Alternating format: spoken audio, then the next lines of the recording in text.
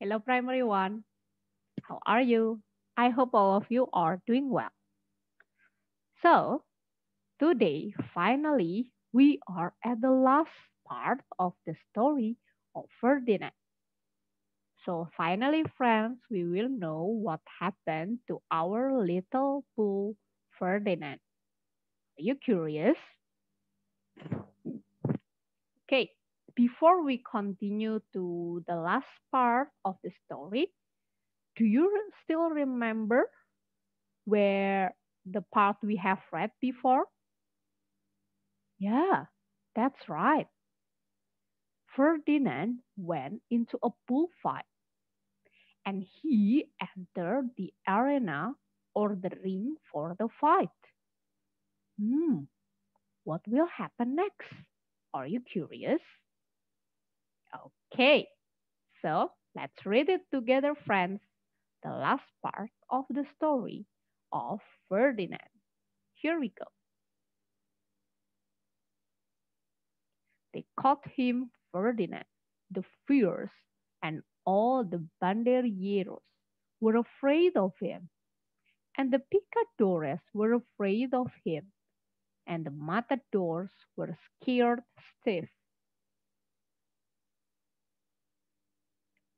Ferdinand ran to the middle of the ring, and everyone shouted and clapped because they thought he was going to fight fiercely and butt and snort and stick his horns around.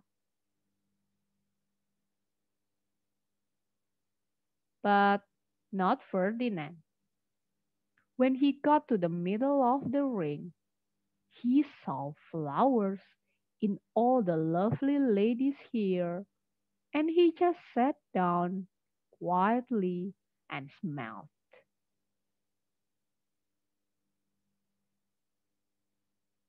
He wouldn't fight and be fierce no matter what they did. He just sat and smiled. And the banderilleros were mad, and the picadores were madder. And the matador was so mad he cried because he couldn't show off his cape and sword.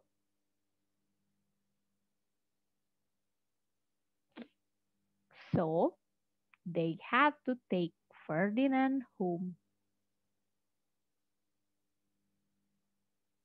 And for all I knew, he is sitting there still under his favorite cork tree. Smell the flowers just quietly. He is very happy.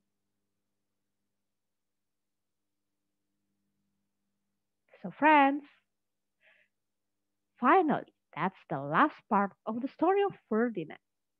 I have some questions for you.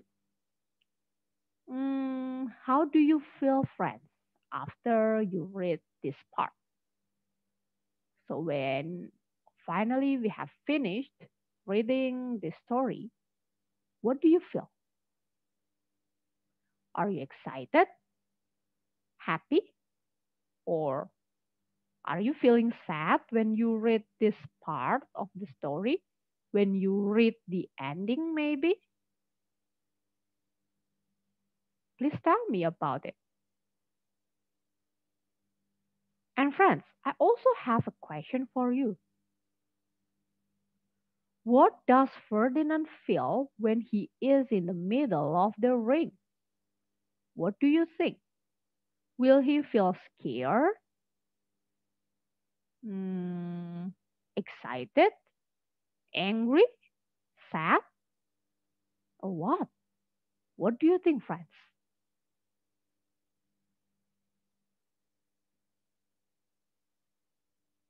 Now, I also want to ask you something, friends. If you were a bull like Ferdinand, which one would you like? Would you like to sit quietly at home or maybe under a tree? Or do you like to go to a bullfight? Which one will you like? And finally, this is what I want to ask you the most. What is your favorite part in this last part of Ferdinand? Please tell me about it. And later, you can also tell me from the Ferdinand part 1, part 2, part 3, and finally this part. Which one is your favorite friend and why? So, I want to hear what do you think about the story. So please, you can record yourself in a video, in form of video, or you can record your voice. That will be fine too.